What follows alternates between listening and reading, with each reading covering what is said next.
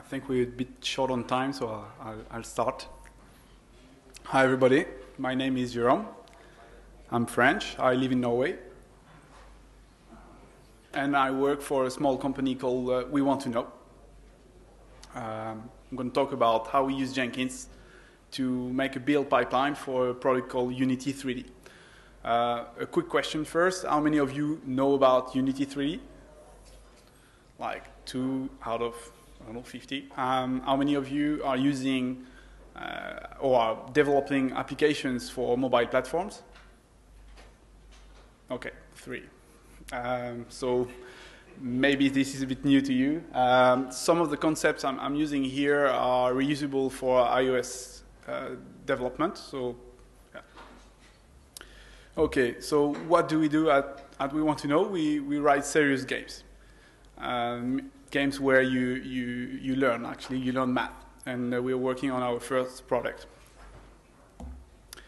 Our context. The first thing that we're a startup. We're a small company. We're actually 2 developers.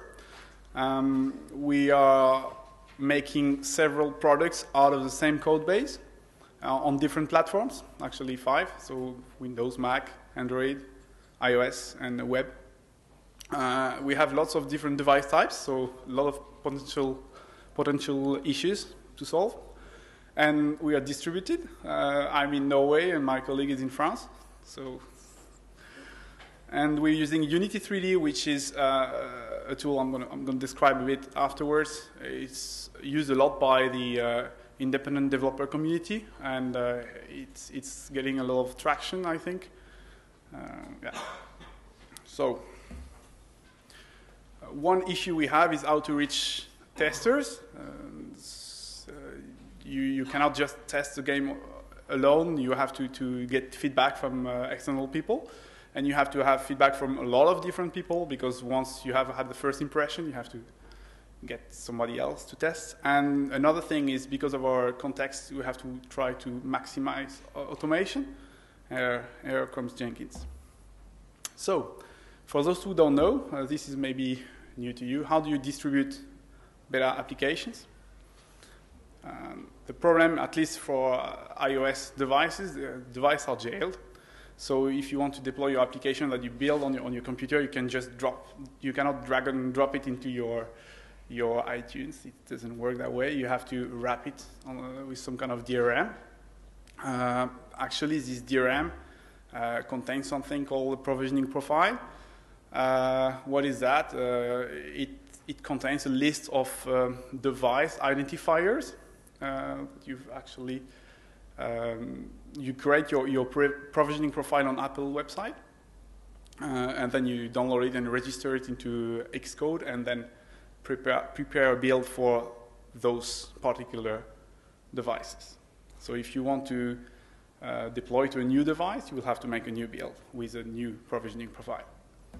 To ease the retrieval of these device identifiers called UDID, you can use external services like testflight or Appaloosa, where people can register the device, and then you can manage those devices and define who you're going to be able to send the applications to. So that's the basic theory behind mobile development in order to reach beta testers today. So what about Unity 3D? So the reason we are using Unity 3D today is that because it allows us to, with one code base, to reach different platforms. Okay, that's risky today when you're a startup to choose one particular platform over another one. It's a game engine and authoring tool that's based on Mono, and you can write in different languages. We're using C#. It contains Mono developed, for those who don't know. So how does it look like? You have a view in which you can interact directly with running code, and then different types of objects that you can manage that are really tied to the gaming world and the 3D games world. I'm not very familiar with that, and we're actually using it to make 2D games. So but you have some high-level concepts like levels called scenes and things like that. When comes the time to build, you have a pop-up where you can select the platform you want to switch to if you want to build to a different platform. And then you press a button, and then you can either prepare a package or run directly the device, run the software on your device connected to your computer if you want to debug, for example. This is a theory. When it comes to Android, that's very simple. You just press build, and then you have an APK, and then you can just deploy easily on your device. For a more complex build, you will have some kind of operations that you will perform before and after your build in order to enhance the files, prepare some resources, etc. But when it comes to iOS, you have a little bit more work involved because Unity isn't able today to produce directly your running application. It delegates a second part of the build to xcode, and then xcode will allow you to prepare the package. Xcode will have to be configured with the provisioning profile I mentioned earlier in order to produce a build that is installable on the target devices you want to target to. One thing I forgot to mention here is that per developer account, you are allowed to a maximum number of 100 devices on Apple. That's a limitation when you start trying to make tests with schools where you have lots of devices, so you have to it's jungle a bit with that. So, okay. All those operations are contain a lot of manual steps. Okay, if you were to do this manually, you have to go and open the build dialog, press build, then you have to go into Xcode, maybe update your provisioning profile, which of course you went beforehand, if you haven't forgotten, onto Apple website to register the latest you did and update the provisioning profile. It's a lot of manual steps, and it takes a long time, and we don't want to do that, and especially if you have multiple branches or versions of your game for different platforms. So we ought to automate that. Yeah. Some other constraints on the platform we're using. The first time you install Unity, you have some dialogues that pop up. It's not very practical to install remotely on a server. Another one is that you don't have that many cloud solutions we wish we could reuse in order to make a build farm, for example. Another one, that you cannot build multiple projects at the same time. It's a very visual environment, and if you do that, you risk going into troubles. It's not cheap, 3,000 euros to have an environment that allows you to build for iOS, Android, and Mac Windows, professional version. Starts to be a bit. And the command line, of course, it scripts the editor, hence the visual limitations. Okay, so how will we automate that? This is kind of the goal, okay? I will probably have several steps to which I'll delegate different tasks. The first one will be to script the build operation. The second one, I'll try to update the provisioning profile if I have a need to. And the third one, I'll script the xcode, the build step, and then I'll send the generated file to testflight, for example. And then my users can go onto the private store and fetch the latest version. All that should be completely automated. So we've selected the Mac hardware. We're using Mac Minis. They're cheap, and we have to have a Mac if we want to be able to build from the same platform to build on the different platforms. So you cannot build Mac OS or iOS applications from Windows. So it has to be a Mac. First thing, of course, install Unity, install license. Okay, Jenkins. You have different modes when you install Jenkins. We're using the non-daemon one, where you're running Jenkins as a user, not as a system daemon. You will have to have a recent version of Jenkins to have some friendliness with the SSH. We have a small hack where we actually run Jenkins from a terminal running in a graphical session because we had some issues with the keys. It can be solved in another way, but today that's our hack.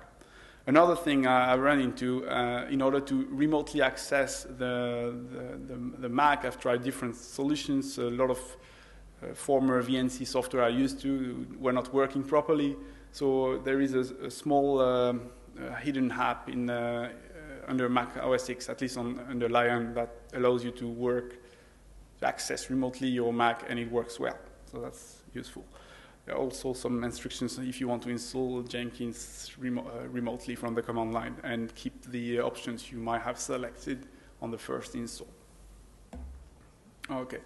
Because of the limitation we have that we cannot run more than one build of Unity at the same time, we took a decision to limit the default installation to one executor. It has some drawbacks I will see at the end, but for us it works. It works well so far. It's simple. Okay, how would you automate Unity 3D build? As I said, you need to have some kind of command line that will trigger the editor. We will have to first write a class that will script the editor, and it's known by Unity. And second step, you will have to write some kind of script that execute the editor. Okay, Unity writes its files in a separate log file, so it's not writing them on the standard console. So you cannot, if you use this solution to make the first step, that means using a shell script as a standard builder, you will not get the editor and the editor logs in real time. So we took the decision to write a specific Unity plugin. This one allows you to retrieve the logs in real time, and it works whether or not you have multiple build machines or not. I'll quickly, I'm not sure if you can see, probably not from the background, but it's a very standard builder code. The only difference here is highlighted there was how to pipe the file that is written in another location. The pipe infrastructure that I took from Jenkins wasn't working the way I wanted, so we had to write our own pipe. And then we stream the file into the console of the build, so it can appear properly. And this is some unit tests. You can have a look at the code. It's open source. Once you have that plugin, we have the ability to install it from the management console of Jenkins. The same way you can install an Ant installation or Maven installation, you can install a Unity 3D installation. And the next step, it becomes available as well for your jobs. And then you can add a specific step to your jobs to invoke Unity, the specific installation, and then the argument line you want. So this step replaces the editor script you might have had on the first solution. Okay, so we have now a way to script the Unity 3D environment.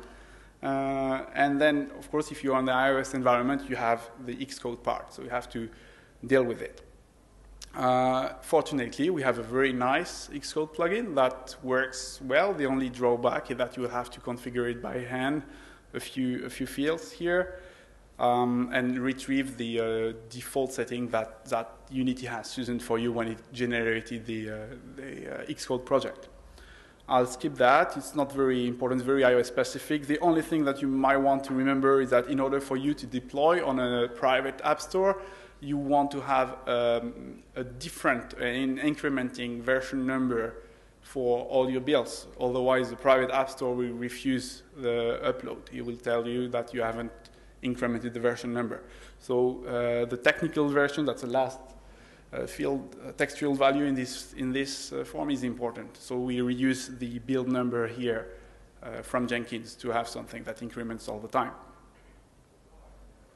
Okay, and then you build an IPA, if that's important. The step afterwards, you can reuse. If you have installed the testflight plugin, you can configure it with the API information you will get from their web page, and then and put information there. This will make Jenkins, once the xcode task has finished, it will take the API and send it to testflight, make it available to developers. Testflight, you will configure it. For those who don't know testflight, so you will have people, users, they register their devices, and then you can group them into distribution lists, so you can configure your build to deploy automatically or make this build available to a particular distribution list or set of distribution lists. This means that if you have a QA list, for example, the internal team, that's how we work today, all the people in the QA team will have the latest build available all the time. Then you can manually go on the server, and then when we want to deploy this or make it available to external people, then we can do it through testflight, the testflight website. Okay, so what we have now, we have the Unity 3D builder, the xcode builder that works well, the testflight, and we deploy up to the private store. The only problem here is now if you have someone, a new person that wants to test your device, you don't have the latest provisioning profile, which you have to register onto Apple website. So let's add a small cherry on the cake. We create a new ADC job. I'm not going to go into the details here, but I have some kind of crawler that parses Apple website and download all the information that is important for us, including the list of devices, the provisioning profile, the certificates. You could do some checks here, verify that everything is done properly. And this stores this information locally on the disk, because today I only have one build machine which acts as a master slave. Once I have this information stored, we can trigger and update every time I trigger the build for that job. I can add a new build step in my game job, and with a small shell script that reuse the project that is available on GitHub, I can inject and update the provisioning profile version inside the xcode project. Remember that xcode for us is something that is generated out of Unity projects, so we don't have any of xcode projects stored in our source control. This is just our artifacts for us. So what we have now, we have two jobs. We have one provisioning profile job that downloads information from Apple website and store data. And then the new step is the second step in every game job we have that builds for iOS, that fetches information from this data store and then is allowed to modify the xcode configuration before the xcode build takes over. Okay? What does that mean? That means that as a developer, I don't have to make a particular build for a particular device anymore. If I just have to have someone put the device number on the Apple Web Store and website, and then someone else can just click on two builds and generate and deploy the new build for all the developers. I'm not involved in the chain anymore. It saves my time. If you have multiple branches, multiple versions, the same.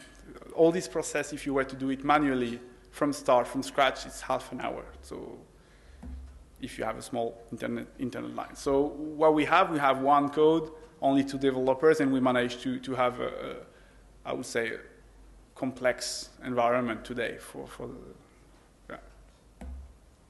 What could we do better? I would like to install Unity 3D automatically, where it's not done today. The first run, because of the dialogues, the license cannot be automated today. Yeah.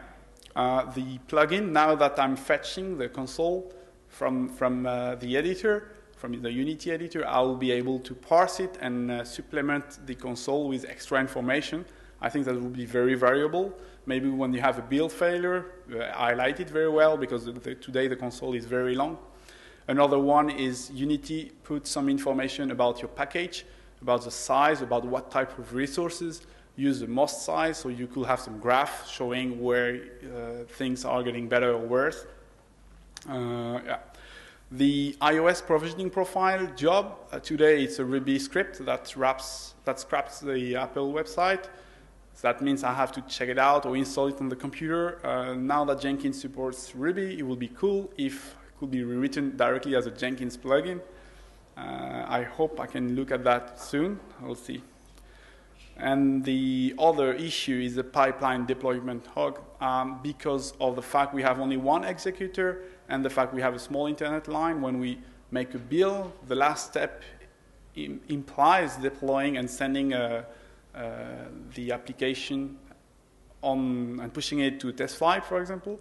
And this can take 5, 6, 10 minutes, depending on the size of the package. And of course, it makes it stalls the build queue.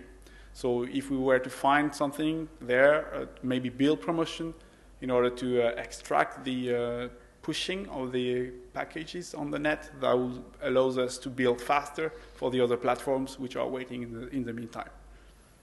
But so far, we have a very simple infrastructure. It works pretty well. Some tips for those who would like to make their own plugins or implement steps like that. I think you have to try to focus on making your steps as independent as possible. You have to be able to swap one version with another. Let's say you start with a shell script and then maybe you will spend time writing a Jenkins plugin. That's valuable because then you understand the problems. Keep around a command line version because that's very useful when you want to test if something is going wrong, that you can validate that at least something is working or not. If you have everything in one plugin, if you don't have extracted the API, let's say for deployment, it makes things harder.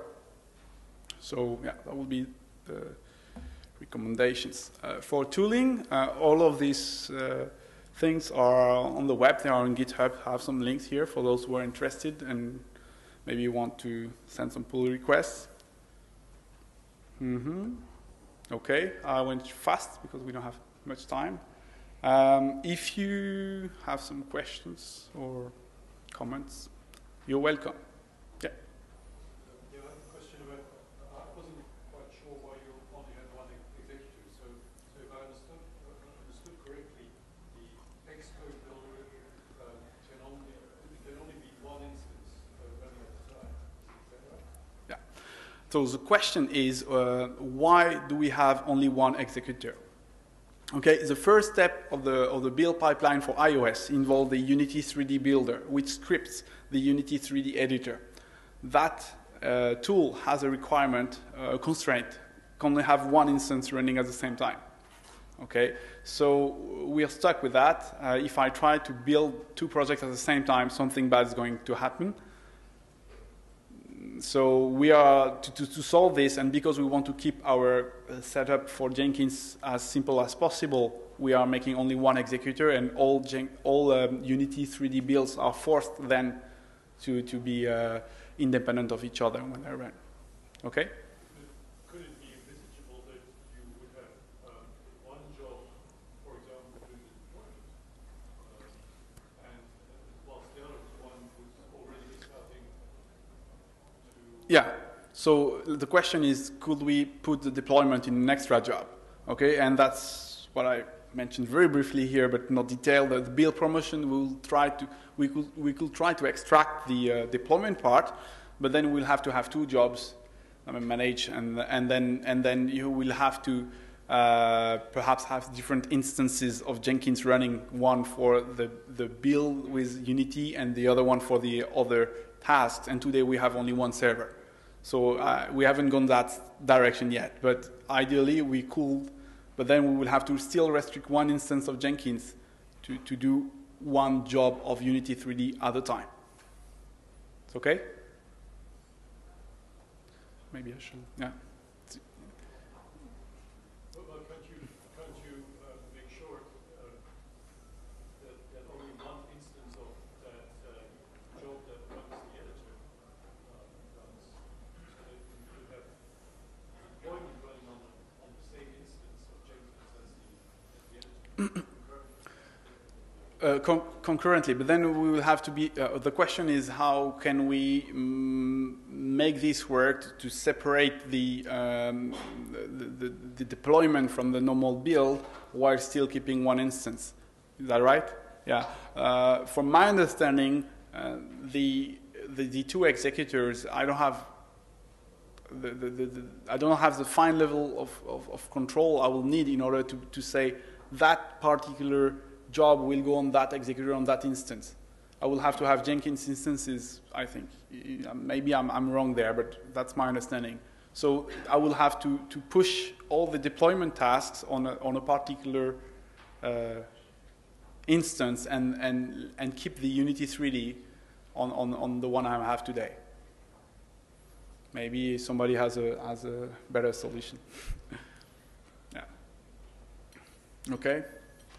So all these tools, maybe they are useful for people doing iOS development. I hope at least part of it, at least the scrapping of the Apple website, it's useful to verify what you have. One limitation we have, as I said, is the 100 device limit per application account. So we will one day have to have multiple application developer accounts for Apple. So we'll have to juggle with all different accounts and these different provisioning profiles. So I hope it comes handy, even more handy at the time. Okay? No more questions? Then we're done. Thanks a lot for your time.